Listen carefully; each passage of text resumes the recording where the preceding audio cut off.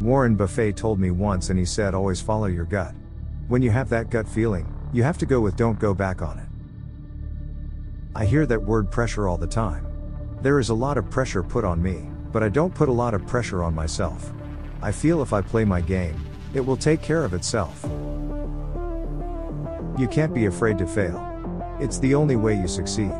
You're not gonna succeed all the time, and I know that. Dream as if you'll live forever, live as if you'll die today. Maybe my pain was motivation. Sometimes your best effort just isn't good enough. You know, when I have a bad game, it continues to humble me and know that, you still have work to do and you still have a lot of people to impress.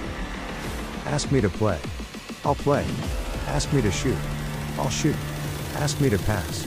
I'll pass. Ask me to steal, block out, sacrifice, lead, dominate. Anything. But it's not what you ask of me. It's what I ask of myself. Nothing is given. Everything is earned. Greatness is defined by how much you want to put into what you do. I laugh and joke, but I don't get distracted very easily. I hear my friends and my mom tell me I'm special, but honestly, I still don't get it. Every night on the court I give my all, and if I'm not giving 100%, I criticize myself. Once you become a professional athlete or once you do anything well, then you're automatically a role model. I have no problem being a role model, I love it. I have kids looking up to me and hopefully, I inspire these kids to do good thing.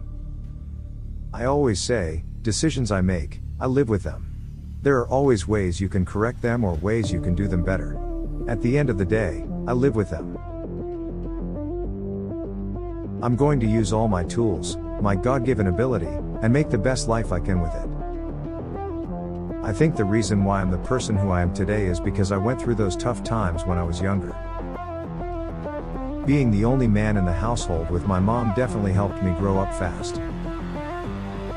But sports carried me away from being in a gang or being associated with drugs. Sports was my way out. Something just doesn't pop under your nose, you have to work for it.